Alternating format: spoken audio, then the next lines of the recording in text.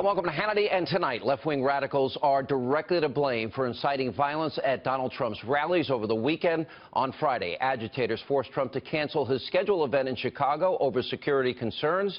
Now, the disruptors were encouraged by the likes of the unrepentant domestic terrorist friend of Obama, Bill Ayers. He was in the middle of the unrest and even posted a video of the protests on Twitter, and he wrote, "We shut Trump down. Beautiful gathering of anti-racist youth." But Ayers is not the only one. The left-wing group MoveOn.org, which has endorsed Bernie Sanders for president, also took credit for what took place in Chicago on Friday. Now, MoveOn.org is now openly soliciting donations to help create even more chaos at future political events of Donald Trump. And on Saturday, a man who, according to a report, says he's a Bernie Sanders supporter, he took it a step further. He tried to rush the stage while Trump was speaking. The Secret Service was forced to intervene. Here with reaction, author of the New York Times bestseller, Duplicity. He's a former Speaker of the House, Fox News contributor, Newt Gingrich. Mr. Speaker, it's sort of like the same left-wing, I'll use the word fascism, that we see on college campuses. Mark Thiessen had a piece today. Condi Rice, other people have been shut down, denied opportunities to speak because they're conservative. Seems like the same thing's happening here. Thoughts? Well, look, first of all, the actions Friday night clearly were left-wing fascism, and you're exactly right. I'm really saddened by any Republican who wants to blame Trump. Donald Trump wasn't the reason, for example, that, as you point out, Condi Rice gets canceled, Ben Carson gets canceled on the campus, Ayaan Hirsi Ali gets canceled on the campus. The fact is you have this entire movement of fascism which is saying, if you don't agree with me, I'm going to shut up your right to speak, I'm going to intimidate you, I'm going to bully you. And they're terrified of Trump because he seems to be strong enough and dynamic enough to take him head on. But it's worse than that in the news media. You have on MSNBC, for example, Rachel Maddow suggesting that for Trump to go to Chicago, Cleveland, or St. Louis is provocative because of racial incidents that have occurred in those three cities. Now, imagine an American television figure suggesting that a presidential candidate shouldn't visit Chicago, Cleveland, or St. Louis. This is madness. And I think we have some obligation to say to the news media, you know, you need to get off this Trump bashing and report honestly, not just in the presidential race, but on the campuses, what is happening. You know, you have all these reports, George Soros funding groups like Move On and Black Lives Matters, and then, of course, Occupy Wall Street. And all of these groups now seem to want to coordinate, and they're fundraising off it because they want to create as much chaos as possible. Monmouth County did a poll out of Florida. Get this, 22% of respondents more likely to vote for Trump as a result of what happened in Chicago. How do you interpret that? Well, I think the numbers are going to go up because I think people realize that the sources of confusion and chaos are left-wing fascists who want to impose their way of life on us. They want to impose their values on us. Remember, the first really big test case was Scott Walker as governor of Wisconsin, who had a key moment when he had thousands of people in the Capitol. He had people sleeping in. He had people occupying the state Capitol. They had lost the election fair and square. They had lost the election for the governor. They lost the election for state representative. They lost the election for the Senate. And their reaction was to take it to the streets and try to browbeat the governor and the legislature against what they had promised the people of Wisconsin they would do.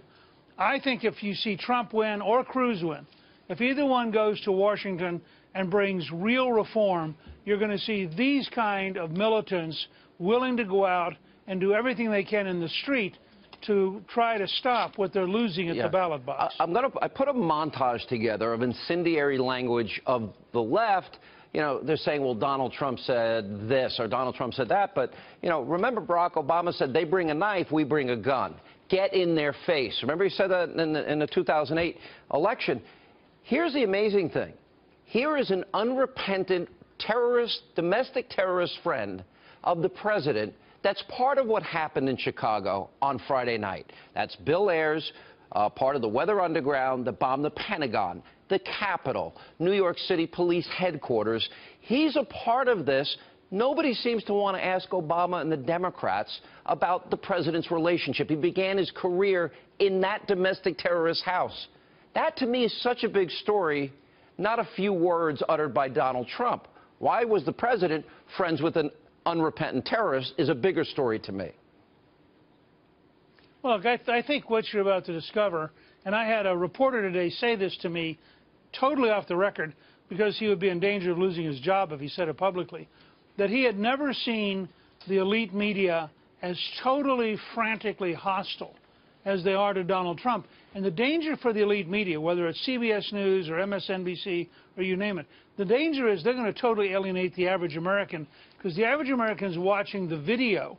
They're seeing what's really happening, and they're beginning to put the pieces together from college campuses to Madison to what happened in Chicago. And I think that's going to be a real problem for the news media. I thought we were always taught by the left, never blame the victim.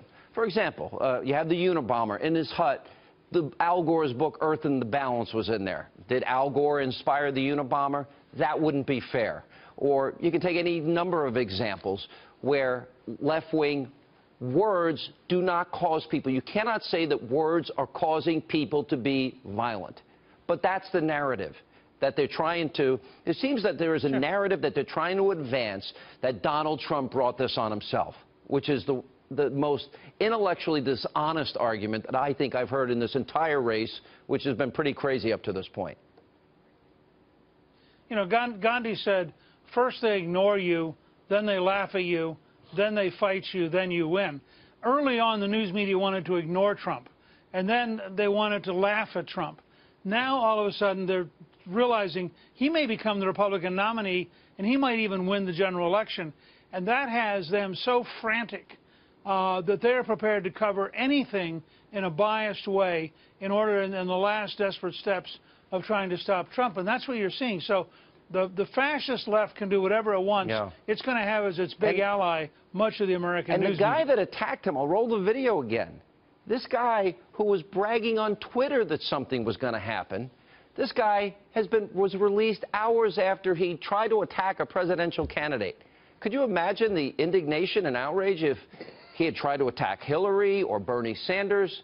You know, I'm having a hard time. I mean, he literally jumped over the barricade and literally tried to get to Trump. Now he's being heralded on CNN as a great hero. Right. And that's because you have an entire block of people in the media who are so paranoid about Donald Trump that they will rally around anybody who does anything to try to stop Trump, even if it is totally un-American, totally illegal, totally violates our system and our tradition. And this is going to be a very big moment for the American people.